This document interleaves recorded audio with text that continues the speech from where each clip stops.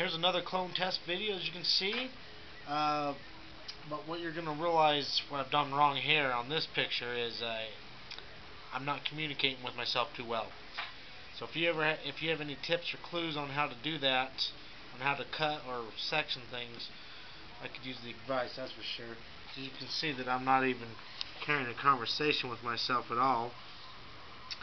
But I'm getting better. I'm getting a little more better with the film. Got a different camera because my last camera was completely stolen. So what I was trying to tell you in the blog and all that.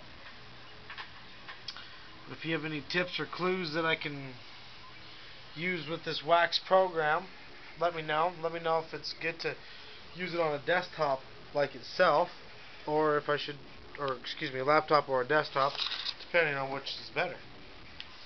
So let me know, comment, rate, and also subscribe to my videos, and I will be putting more tricks on eventually. But as of now, I'm not using my personal camera because it was stolen. I'm using my job's camera. So that's all I can do is when I come to work, film a little bit.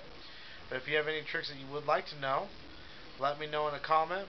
Please tell me what you'd like to know, and I will most likely put it on a video. But I would love to trade, so kind of be expected for me to ask you if you would be willing to trade tricks first.